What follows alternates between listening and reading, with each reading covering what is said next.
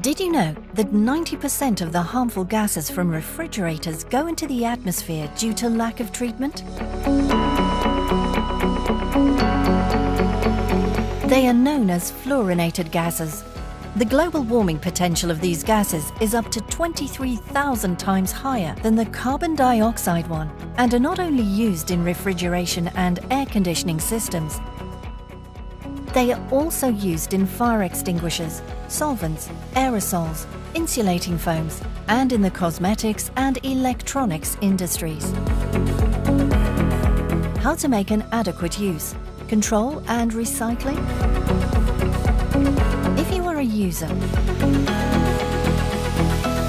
reuse responsibly, recycle carefully, and control the state of your refrigeration and air conditioning systems to prevent any leaks. Do annual inspections. Ask your supplier about the availability of refrigerant gases and their effects. Don't be tempted to go to illegal markets, because uncontrolled channels do not guarantee the safety or performance of your equipment. Demand that the technicians responsible for performing inspections, recovering, recycling and eliminating fluorinated gases have been properly trained and certified. If you are a supplier,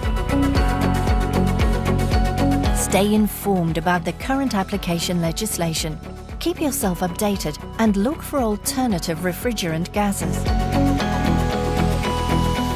Use R&D for the development of innovative and less aggressive alternatives.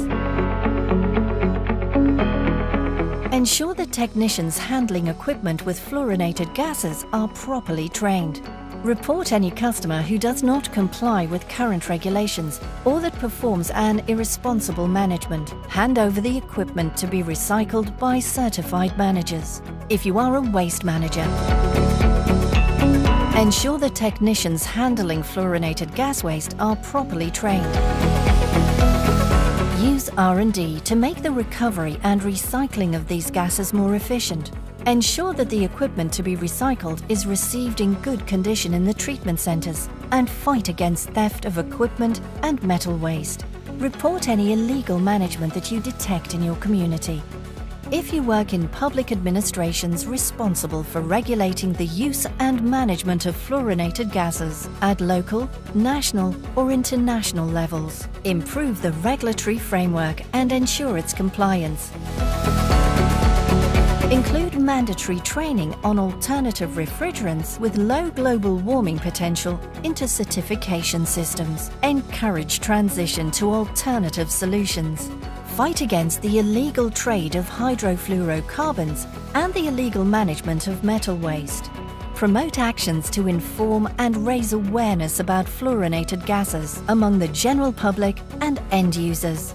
And above all, stay tuned for the Ket4Gas project, the European initiative funded by the Interreg Pseudo program, which brings together 13 partners and 6 associates from Portugal, Spain, France and the United Arab Emirates to cooperate and work on interdisciplinary research, development and improvement of technologies for the recovery and substitution of fluorinated gases. Find out more, keep updated and participate in www.Ket4Gas-EU.